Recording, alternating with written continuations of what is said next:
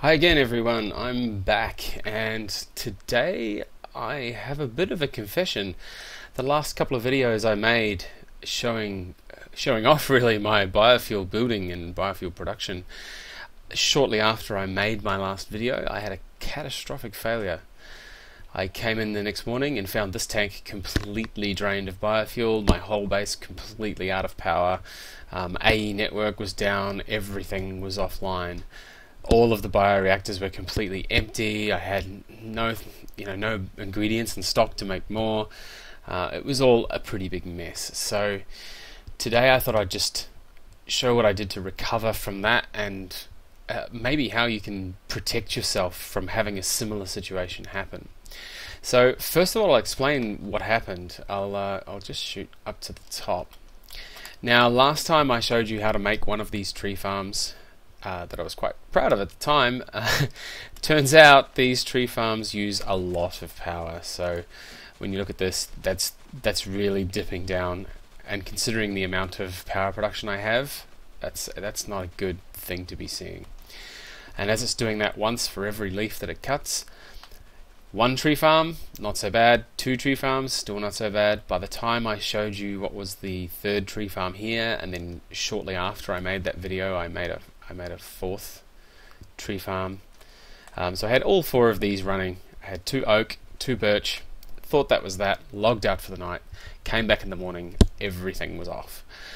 So, how did I recover from this? Well, luckily for me, and this helped a lot, luckily I had these 3 LV solar panels still out in a chest actually. So I managed to get these, plug these in to some cable. I managed to run the cable, just connect it to here, which is my main cable that runs back to my processing room, and I connected it back into my AE network. So my AE at the moment uses, as you can see, just over 130 EU per tick. Now I did manage, there's this cable here that runs to the rest of my base, runs to all my automated processing and stuff, some of which you can see here. There's some upstairs as well. You can see my assembly chamber cube there, just the bottom of it. So that uses a lot of power. I cut that, and this here dropped then to 40 EU per tick. So still not quite enough just to run the solar from. So I then had to hook these two generators up manually to this, which was also completely drained. And one of the problems that I found is that because I had everything running off EU, not only did I need the 24 EU per tick from the solar and then another 20 here, and that was enough to run the AE, but it wasn't enough to recharge the farms, which were also completely out of power.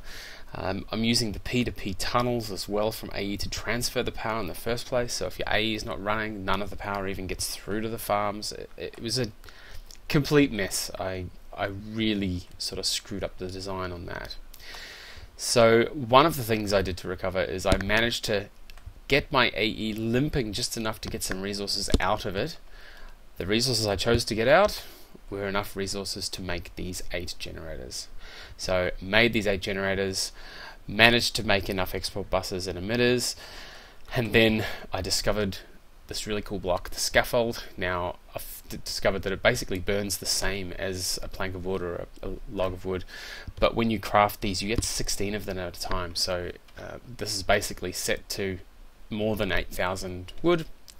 Automatically craft these and spit them out. Now at the time when I was recovering, I didn't use the scaffolding for that. I luckily back in here have those 2 coke ovens over there, so I had some charcoal I could burn instead, so I used that to recover. And that started the farms up again, which gave me some materials which I could then run into the bioreactors and start getting some biofuel again. Once I had biofuel coming through again, I had to turn off a whole bank of these, and I think to start with I only ran like 1 or 2 of these again, just because the farms were running so slowly to begin with, and then these gradually came back online and I had power again. Now one of the things I discovered is when I had just 8 of these turned on, like I do now with my old setup anyway, when I have just 8 of these turned on, they don't keep up with all 24 of my semi-fluid generators running at once. Now these were all running at once to try and keep up with the tree farms, these were not keeping up with the materials. I had all 16 of them turned on at the time, and they just ran out of materials. I lost 2 or 3 things out of the list. The efficiency went down, which means my farms had to work harder and in turn use more power. It just fed on itself, and it is a really bad cycle to get into. So one of the things you can do to protect yourself from this, I guess, is when you're setting this up, don't set and forget for a start. Also, just watch these. So this one here, you can see, still got everything in there. Just run it for a little while. Let me find one that's currently being used. I seem to actually have everything pretty well in stock. I know that my dandelion yellow, see, I've swapped 2 out. I'm now using IC2 crops for a couple of the things.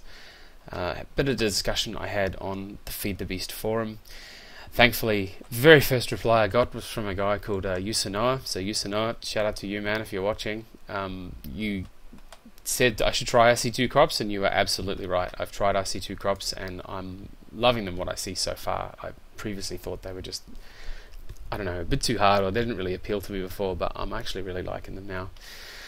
So yeah, when you set one of these things up, just watch your levels for a while, get a feel for what's happening. If you see one of these materials not quite filling up, something's probably wrong. Likewise, the biofuel level. You can watch this. I mean, mine's full now, but as it's filling up, you should see the number sort of fluctuate a bit. So, write the number down, go away for half an hour, come back and see what the number is again. If the number's, going down, you need to tweak something, or stop something from using so much power, or you need to change something with it. So, as I said, now using Industrial Craft 2 crops, much better yields. I have rose red and dandelion yellow. The red has replaced the birch. The dandelion yellow has replaced wheat and seeds, which I no longer grow. I had a bit of a weed problem. I've still got some bugs to iron out with this. It's not quite there yet, but I thought I would still make this video and show you what's going on. As you can see, that emitter goes on when I have more than 1,000 rose red. It's now on, so this farm is clearly keeping up with my demand for rose red. Down here, and this is where the dandelion yellow will go. I still have bugs to iron out. I had to lower this light in order to even plant these in the first place. These aren't great stats though, so as you see over here, down there is a little farm plot that I have purely for getting some better stats plants. I'm still figuring that out. I'm still learning this particular aspect of Industrial Craft though. So once I know more, I'll probably make a video on that as well. What else do I need to show you? I think that's kind of it. I mean, you just really have to diversify your power input. It's pretty disheartening to build this nice shiny setup and then just come in the morning and have it all completely drained. So I'm not sure what I will do. I might make another tank for biofuel as a reserve tank and just have it sitting there, maybe down underneath, just so that I can hook it up if I need to. Like if I come in the morning and I'm out again. I'll probably have some better solar. In my opinion, these solar panels do get a little bit expensive on materials. I happened to have these, so I thought, I'll leave them there anyway. The generators that I showed you before down the bottom, I'll keep those as well. They're always handy. Plus, I don't like wasting the extra wood. And over here, this is a new project I'm starting. My first go at Industrial Craft Nuclear. So hopefully that'll be an interesting build that I'll be able to show you soon. So I'll be able to have several different sources of power for all the things that I potentially want to use power for. I think that's pretty much it for this time. So until next time, I'll catch you later.